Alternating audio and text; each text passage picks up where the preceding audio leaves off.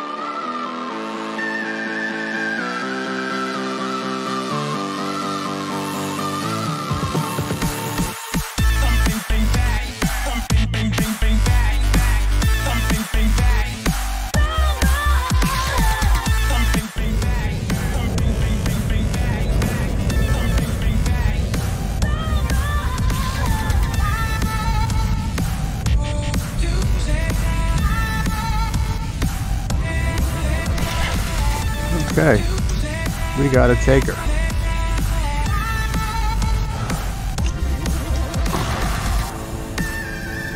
Never fished this bait before, so I'm not sure what to expect.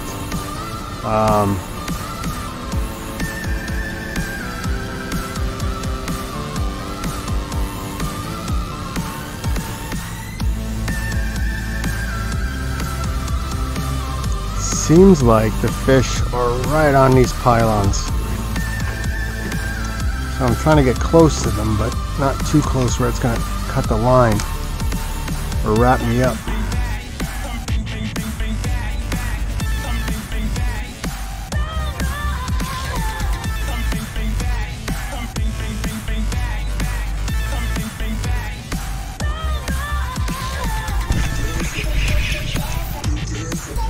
Not getting a hook. Yes, they are.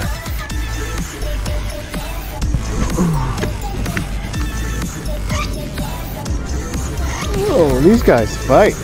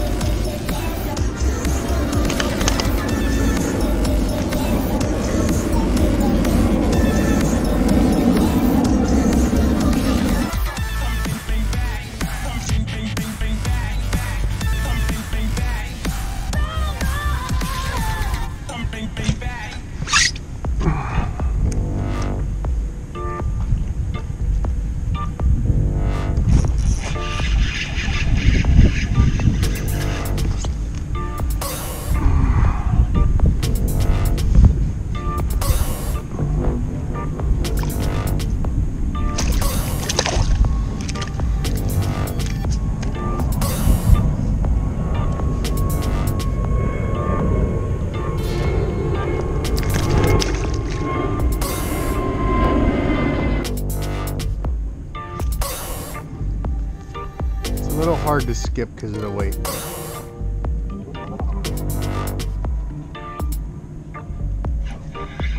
My goodness, this is fun.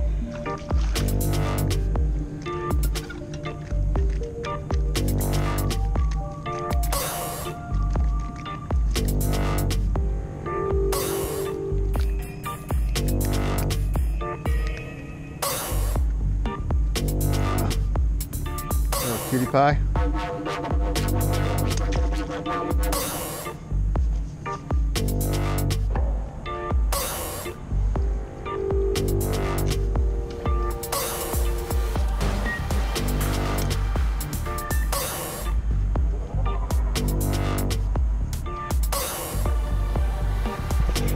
Ready.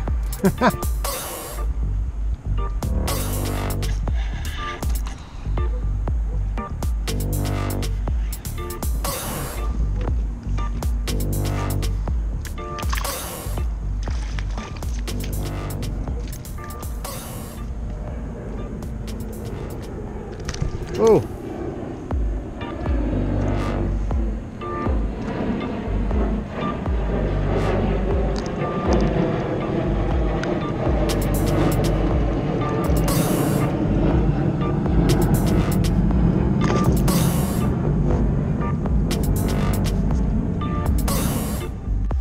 Alright guys, so we're going to take a moment to go over the bait I was using. And again, I wanted to do this when I was getting off the water at the launch, but this storm came in. It's time for me to get out of Dodge. This is the 3-inch 1/4 ounce version. This is the one I was using on the water. And here's your 4-inch 1/2 ounce version. I'm going to use the 4-inch to show some of the details of the bait. First and foremost, and I hope you can see that, the segmented tail really gives it a nice fluttering action as it's sinking in the water, but as you see, it also maintains that natural curl that a shrimp would have. Glow in the dark eyes. Here's your weight right here, and it's a painted weight. The eyelet of the hook is forward set, and I'm going to go over why in a minute.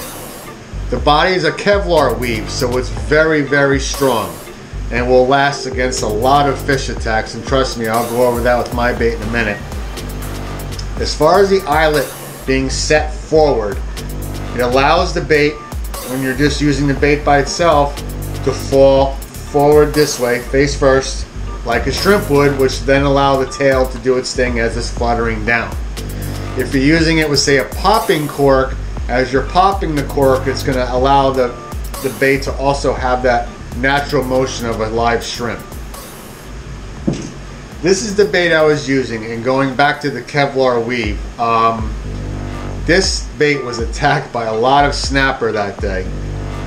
Antennas are still there, all the legs are still there, tail's still intact, really held up well. The only part of the bait that got pretty beaten up was the weight. And again, I was hitting this bait against pylons covered in barnacle, or pylons that were made of cement, some seawalls, a lot of rocks down on the bottom, so I really beat this bait up pretty good, and it still held its shape and is ready to go for another trip. I really like the motion of this bait. When I was fishing it, I was using a 3-twitch drop motion.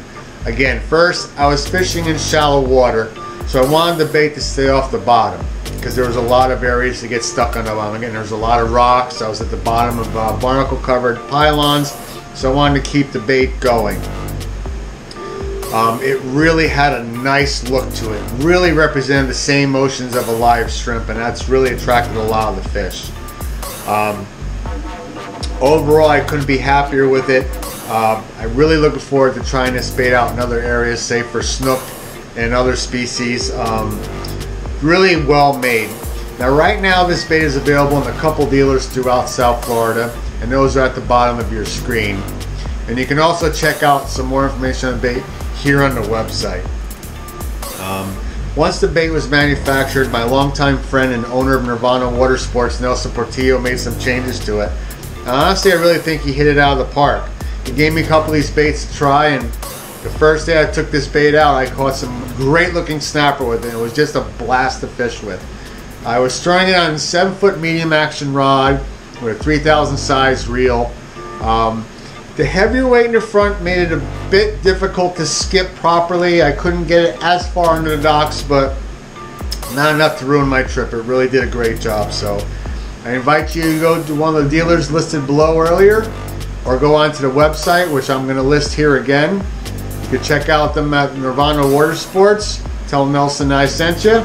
And again, this is just an overall great bait for inshore application. So again, 3 inches, 1/4 ounce, 4 inches, 1/2 ounce, in a variety of colors, natural colors that fish are used to seeing shrimp in.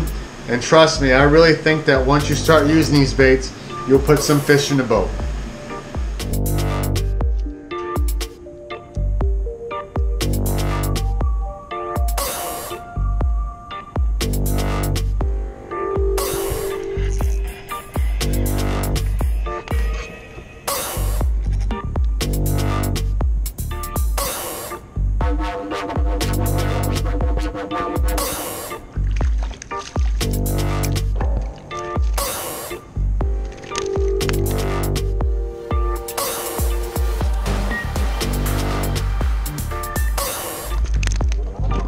Ow.